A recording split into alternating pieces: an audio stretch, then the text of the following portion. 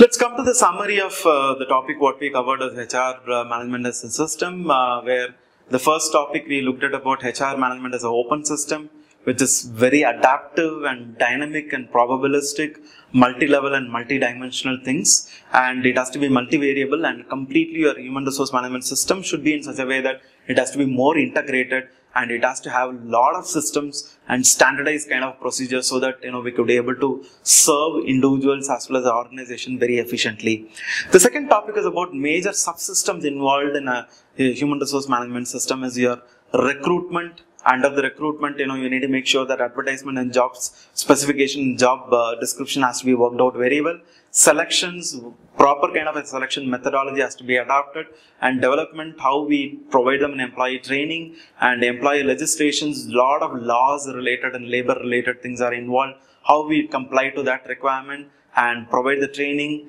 and provide the rewarding and motivations, and how we provide a trade unionism, and how do we manage the trade unionism, and what is the way productivity can be enhanced, and how we can link the